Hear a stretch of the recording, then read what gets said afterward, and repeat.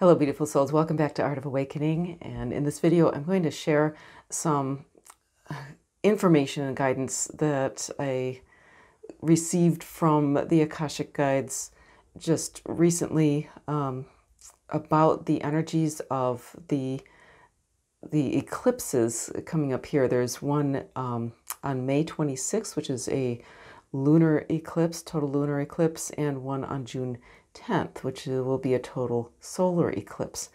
And I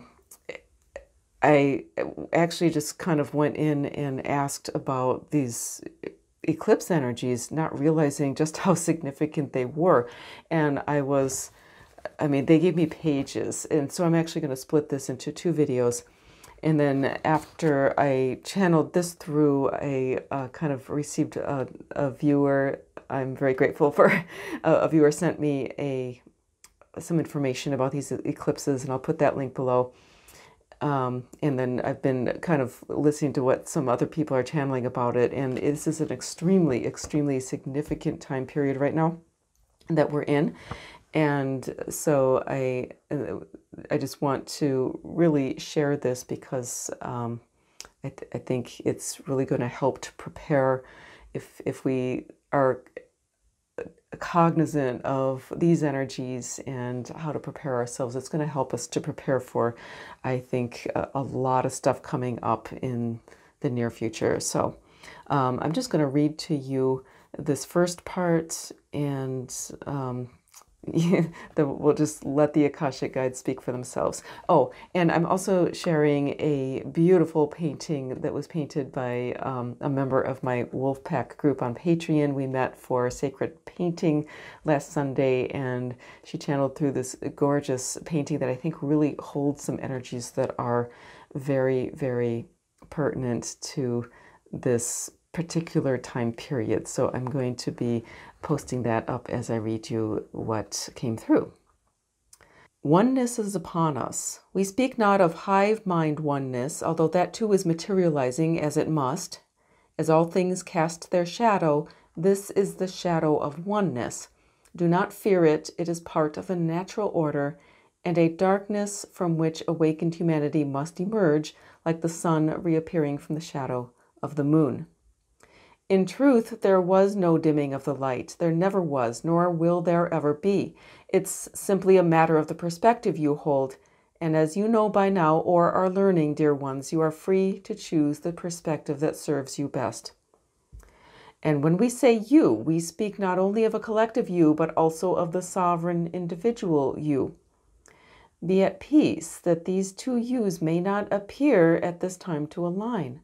Be not dismayed should others in your soul group choose a different path than yours, should they choose to experience their journey to enlightenment in a different way than you do.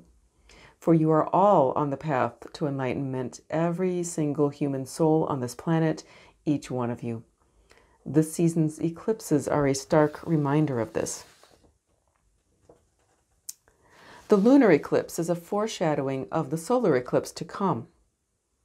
Both are dependent on perspective. A lunar eclipse is a temporary blocking of light due to the shadow of Earth falling upon the moon. This is a play of shadow, and that which you call the shadow on the Earth may be activated at this time. Be aware, though, that the light of the moon is simply an illusory reflection of sunlight. There may be shadow games, apparent threats to false light structures meant to elicit dark or chaotic states in the populace or in the psyches of specific individuals. Again, hold to your multidimensional perspective. Understand where the real source of light comes from, and that this light is always eternally shining and bright. The solar eclipse is one of many activations taking place during this first half of the astrological year you call 2021. This is an apex event clearing and purifying solar energies in preparation for the solstice event of June 20th. Use this time. And as a side note, I think that they're talking specifically about the 10 days between the solar eclipse on June 10th and the 20th, but I'm also sort of getting this time between the lunar eclipse and the solar eclipse. So use this time. There are 10 days before the solstice. This is a suggested time period for fasting, prayer, ritual, and release of unwanted energies. It is a good time to give away or throw away possessions that you no longer want or need. Also, gratitude and forgiveness work can be very helpful at this time, especially forgiveness. Remember that in forgiving another, you are releasing attachments to them and setting both them and yourself free. This is important work both to regain your own sovereignty and to clear the way for others to reclaim theirs as they are ready, which may not be in this lifetime. So be at peace with their choices. This is a key part of forgiveness. What's theirs is theirs. What's yours is yours. Release them, let them go, and tend to what is yours. You are very much loved.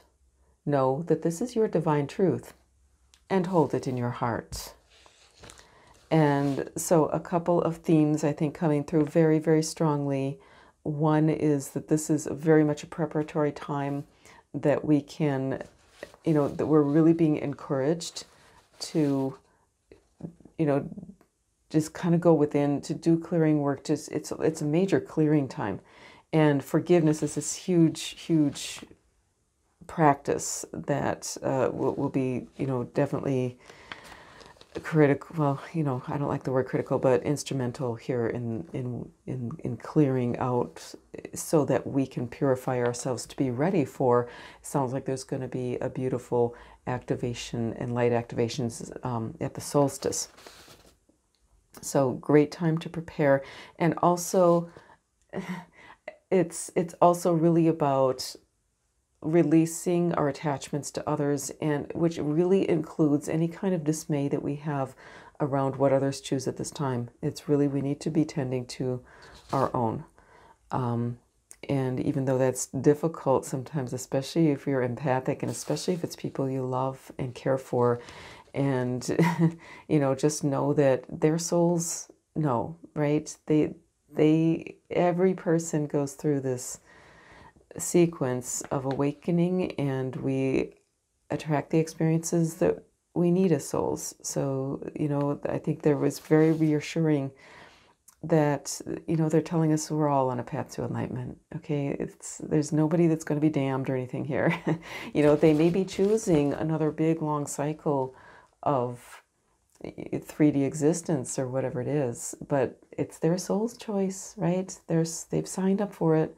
And, if you haven't, if you're more on the ascension path, it's likely that your soul has actually gone through those kind of things and learned those lessons already. So, okay, so I'm going to be sharing in the next video, and this will probably be coming up pretty soon, the rest of what they told me, which a lot of those were practical things that we can do in this period of preparation.